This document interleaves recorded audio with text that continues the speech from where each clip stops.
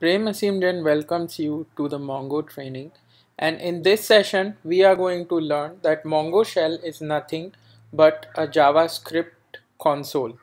So to support my point, I'll just show you that this is my web browser, and if I go, so this is just a Chrome, and inside the Chrome, in the more, if you go to developer tools, it provides you a facility to create the JSON objects. And we know that MongoDB is a document database which stores the JSON JavaScript objects, which runs JSON basically, or holds JSON. So var is the syntax to create any variable.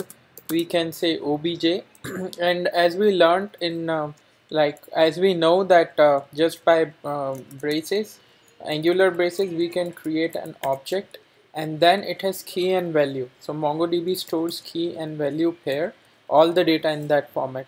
So we will say a name as a key, then we can say value as, for example, this guy. So object has been created. Once we print it, we see the value, or we can do console.log, and whatever is the object, we see the value. So this is a full-fledged object which has a prototyping and all the information. Now we would try to replicate the same thing. So this is a Mongo. I'll just close and reopen it again. This is just a normal Sir, I think the recording didn't start yet. It's going on. So now we will just save the variable, and we would say obj, and this the way we define any JavaScript objects there, same thing we would try to do it over here. So let's say this guy. Now as soon as we do obj, it prints the object for us. So we can do for loop, and we can do whatever we want. That's everything is available here. We'll just real quick run through a for loop. We'll just take a ready-made code of JavaScript for loop.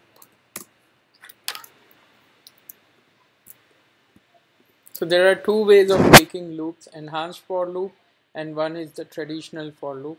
And anything, whatever we want to take, that is fine. That is not a problem. We can take anything, whatever we want. So we can either retrieve the data inside it. Let's try to do this example. This would be simple. So I have a text variable, and I'm trying to add number over there. So first I would say variable text is equal to a value. I would revalidate. If the value is there, then I would have the for loop. So this is called as the multi-line comment in the Mongo console. If the number of lines is more than one, it would show dot dot dot, and then once you print it, it would have it over here. Now what has happened over here is it has ran the for loop, and we can just validate it with the text. So the value has been updated over here, whatever we were updating.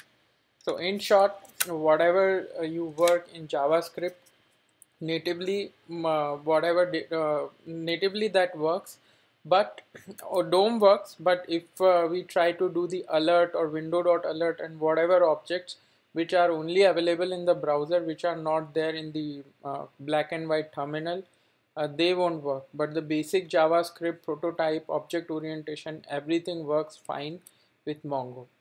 So just to summarize this session, what we learned over here is Mongo is a kind of object database which saves JavaScript notation object JSON objects, and Mongo console can run all the code, all the native code of JavaScript.